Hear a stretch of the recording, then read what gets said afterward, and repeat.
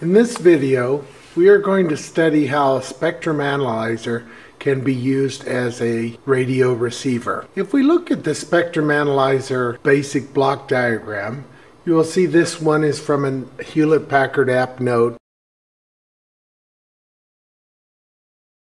There's numerous components that remind us of the AM receiver. Here's our AM receiver block diagram, where we have the RF signal coming into the system. It is mixed with a local oscillator signal, put through an IF filter and amplifier system, and then detected. And of course, audio comes after that. If we go back to the block diagram of the spectrum analyzer, we have an RF signal. Now we're going to have a broadband signal, not a single frequency, a mixer, and a VTO or voltage tuned oscillator.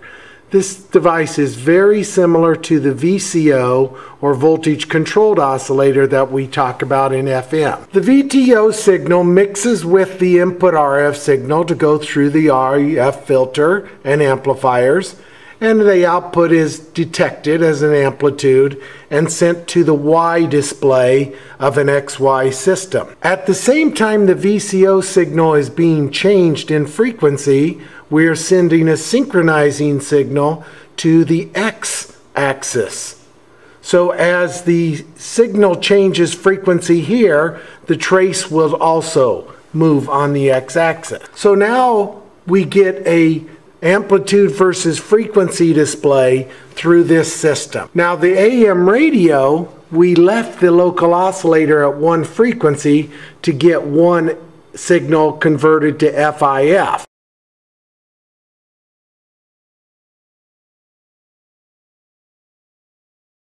But in the spectrum analyzer, I'm going to change the mixed signal, or at least the local oscillator type signal, so I'm going to get a range of frequencies to be displayed. To use the spectrum analyzer as a radio receiver, after we've turned on the spectrum analyzer, I'll simulate that by pressing the preset button. The spectrum analyzer comes up in its normal mode. So we first need to attach an antenna to the input, to the device. Now in this case I'm just starting out as a set of clip leads as an antenna. Now if I do that, you'll notice immediately you start to see signals pop up on the spectrum analyzer. Particularly you'll notice this one down here. Even if I touch the leads, you'll notice that that signal gets bigger. Antennas are very sophisticated and very touchy devices, and so they're very subject to physical setup and physical manipulation. So we're going to change to a set antenna, but any wire can potentially be an antenna. You just may not get enough signal to detect much. The second thing we have to do is we have to have a speaker output. So we take the output, the 3.5 millimeter stereo jack out of this speaker, plug it into the headphone input to the spectrum analyzer. Now I'm going to change my antenna on my spectrum analyzer from this test lead to a little bit more formal FM antenna. The antenna I've got connected, and you can see how much larger the signal gets. The antenna I have is an old-fashioned television type antenna. They used to call it a rabbit ears because you could spread the two components, the two pieces of the antenna apart. And you had to do that many times to get the best signal. I've also got a device between the antenna and the spectrum analyzer called a balun, B-A-L-U-N. That means balanced to unbalanced. So the antenna is a balanced signal, meaning there's no ground associated with that. And this balun is an RF transformer that converts to an unbalanced system or grounded system. Very important for matching impedances also. And we get a pretty good signal on our spectrum analyzer. Now, we don't see much except in this band in here, and that turns out to be the FM band, which is 88 to 108 megahertz.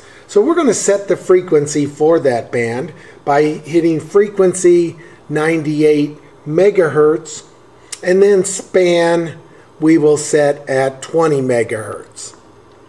Now you could also set the start and stop frequencies at 88 megahertz and 108 megahertz, the same thing. Now when we look at the display, we see several different signals, right? I'll adjust the resolution bandwidth so we can get them a little more finely picked out. And we see a number of FM carriers popping up. I recorded some of them. The peak signal occurs at 98.3. That happens to be the antenna on the hill outside of Cal Poly, and that red and white antenna outside the window, and that's 98.3.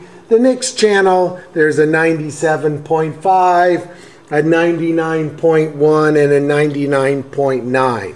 FM signals are 200 kilohertz in bandwidth, and they're spaced every 400 kilohertz so that they don't interfere with each other. That's by FCC rule. Now we need to set the frequency to that peak signal, so that's 98.3 megahertz, and now it is directly in the center. Now we need next to set the span to be zero span. We have never done that before, but essentially that's a demodulating span, and that's the actual signal being demodulated. Now you don't hear anything. For one thing, I haven't got my speaker on, so I'll turn the speaker on. Okay, you still don't hear anything because we haven't turned the demodulation on. So hit the demod button, and then demod on, and FM. Now we need to then set the demod setup here, and the demod setup, you have to turn the earphone on. That turns on this port down here, and then you can hear the signal changing, that clicking. That's because of the demod time is 100 milliseconds or 10 times a second. Set that demod time to be 10 seconds and it will sound more normal. And then we hear the signal, the FM channel. I can confirm that value by adjusting my radio here that I've got in the lab to 98.3. Alright, so we set the channel to 98.3 megahertz, right? Did all the demod functions, demod FM, set the time, the earphone on in 10 seconds, right? And we hear the audio. And we can confirm that on another radio by going, here's my little handheld radio or carryable radio, and we get 98.3 and the sound. And of course they are the same. Alright, so now we can check another channel. 97.5 was another frequency, so we'll type in 97.5 megahertz and see if we get a good download here.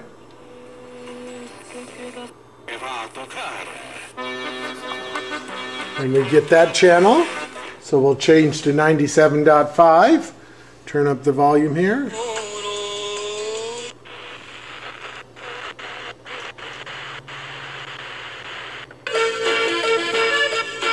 Right?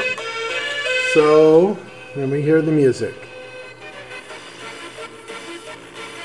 Right? And of course it goes on, and 99.1 was the next frequency. We can't get all channels, but like I said, it takes 10 seconds for this to recycle, and you'll hear it change. Not as good a signal there, a little smaller. So we'll go up to 99.1 here. I can do with it? No, what? I can unlock it with my face. They call it Face ID. You can check it out. So that channel did not come in as well, but you get the idea of how we're demodulating. So that's the simple process of using the spectrum analyzer as a radio receiver. Set on the frequency, set the span to 0, and then you just go through the process, AM or FM. These notes will be in, I'll post these. This is, if you get lost or don't remember some steps, you can always go to the Regal user guide. In this case, I looked for demodulation, and then there's a couple pages on how to do demodulation. It's very straightforward, only a couple pages there. The spectrum analyzer block diagram is quite important because it has application both as a radio receiver and as a spectrum analyzer.